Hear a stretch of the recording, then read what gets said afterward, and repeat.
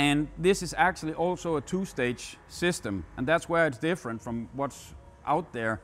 As you can probably imagine, if you go 250 kilometers down the straightaway, whether you brake 1/10 or 3/10 later, that has a huge impact on track. What I'm trying to tell you is, if you want the real race car feeling, and if you really want to save time on your lap times, if you want to be quicker, if you want to be able to brake harder and later, then I do believe that the Invicta pedals is the best option on the market right now.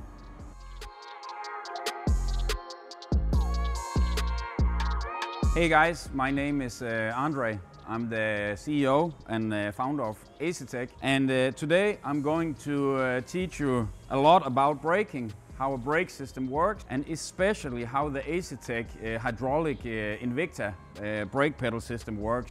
We have gotten a lot of interesting questions and comments lately. Thank you. And I want to address some of them by trying to educate you a little bit about how does a brake system actually work in a race car. Why do we want a hard pedal versus a soft pedal? Why do we want a short travel pedal versus a long travel pedal? And then I'll try to look a little bit about the products that are on the market today. I'm not a reviewer, I would be biased anyway, but nevertheless I'm going to show you some of the systems that's available on the market today and where Asetek is different. Then it's really up to you whether you believe that's an advantage to you or not, but I want to highlight it at least. I think that the best way or the best place to start is actually to see what a brake system for a car consists of. What we have here is the brake cylinder or the master cylinder, and you activate this rod by pushing the pedal just like in a normal sim racing setup, and then you are pushing a hydraulic fluid,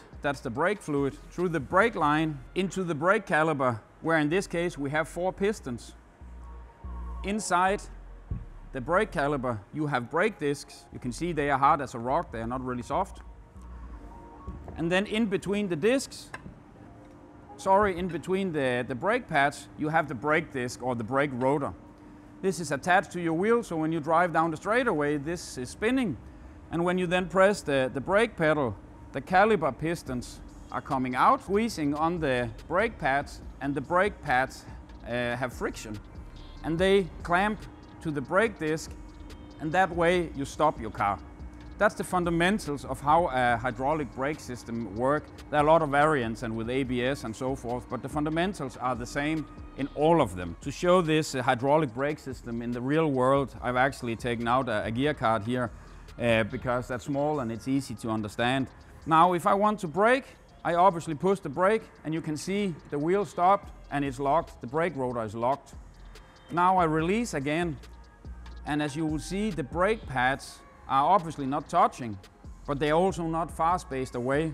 It's not like they retract a millimeter. We are talking about hundreds of a millimeter, just enough not to drag. And if you look at the feeling of this brake pedal, it has like 2 stages. It has a soft stage where nothing really happens, and then it has a hard state. And now the brake pedal is hard as a rock. And the reason for that is you cannot compress a fluid. So when the pistons are touching the pads and the pads are touching the disc, there is no more travel in the brake pedal. If there's air in the system.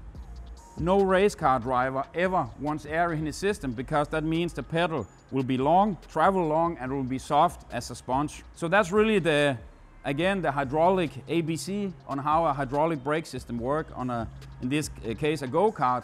But let's just move to the race car for a second. So this is an Audi R8 GT3 race car, and I'm now pushing the brake pedal. And again, you can see I can move the pedals like 1-2 centimeter, and then it becomes rock hard. And that's exact the same reason as in the go-kart.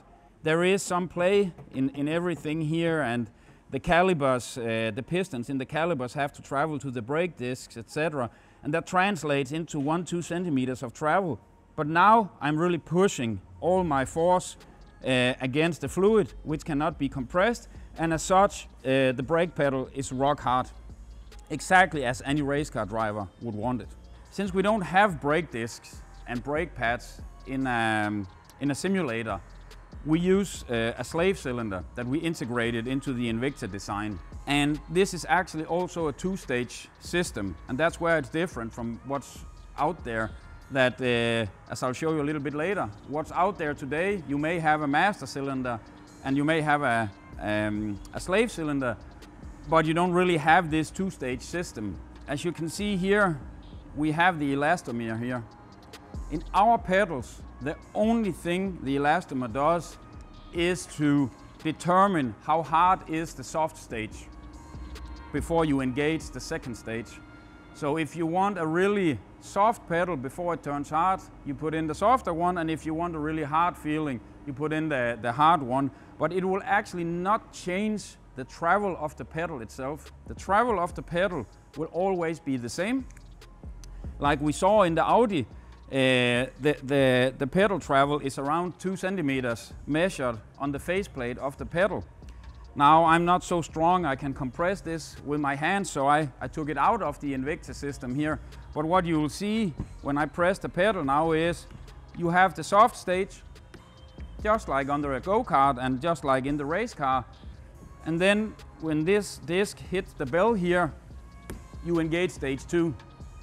But it's not just a mechanical stop, because it's on the slave side. So in the master cylinder, I'm now pushing against the hydraulic oil.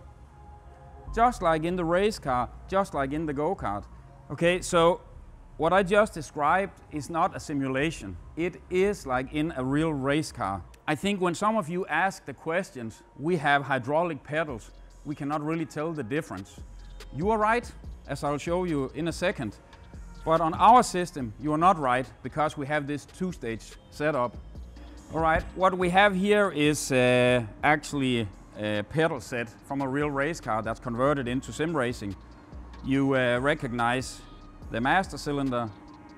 Here is a slave cylinder made for a clutch, a pressure sensor and some brake lines. And the fundamental idea is the same. You push the master cylinder, the slave cylinder retracts, and then you squeeze a piece of rubber. But the difference to the Invicta system here is really you don't have the two-stage setup. This is one stage, and the way to demonstrate it is if I push the brake, as you can see, I just keep squeezing the white rubber. Of course, I can put in a harder rubber, then it's tougher to squeeze, but the idea is the same. There's no mechanical stop. You don't have the two stages. You have a soft pedal and a very long pedal. So you don't get this sensation of pushing the hydraulic forces when the discs are fully compressed by the brake pads. What I'm trying to do is to tell you the differences between what's on the market and what we're doing here at Asetek SimSports. This is, I guess in the true meaning of the word, a simulator set of pedals. And if you look at the brake pedal here, I can squeeze it. Again, it also don't have it doesn't have the two-stage system. It has this little slip between the brake pads and the disc, but this really soft sensation, and then it turns rock hard, it's not really there. So this is a long, and in my opinion also soft brake pedal. But the fundamental, let's call it issue in this case, is it doesn't have the hard stage. It never turns really hard. It's really just a question, how much do you squeeze the elastomer? So in this case, I would say spending the extra money to go hydraulic over this is a waste of money, because they do exactly the same. As those of you who listen in school will know, hydraulic oil cannot be compressed, a fluid cannot be compressed. So whether you do it mechanically or hydraulically makes no difference. We also have travel in the beginning, a couple of centimeters measured on the plate, and then it turns rock hard and you're pushing right to the fluid or on the fluid. That's really the difference. But what does it actually mean? I think the biggest difference is that we are racers here at Asetek. The Asetek SimSports Audi there won the Danish Endurance Championship last year. So I would like to think that we know at least a little bit about what we're doing here at Asetek. The reason a brake pedal is hard is because then you can do proper trail braking. You can use your muscle memory to trail brake, because your brain is actually capable of time and over again going into a corner to recall how much did I actually push it. Going into a corner where you want to trail brake, if it's soft, you cannot use your muscle memory. then you would use your brain to try to recall a position. And you're just not able to do that. So that's why you want a hard brake pedal. The hard brake pedal, so hard is it requires muscle to push it. That means you can trail brake. The next thing is, why is it we then want a short brake pedal? A short brake pedal means it only has a very limited travel. So there's two elements here, short and hard. The short brake pedal is about timing. When you go 250 km down the straightaway, you don't use your muscle memory or your memory as such to figure out when to brake. You have a visual marker. But when I push this, let's say it took me 1/10 of a second from initial hitting it until it builds up pressure. 1/10 of a second. Let's say I do the same now. Now we have a soft and a long brake pedal. I do the same. Perhaps that took me, I don't know, 3/4 of a second. So you can brake later if you have a hard and a short brake pedal.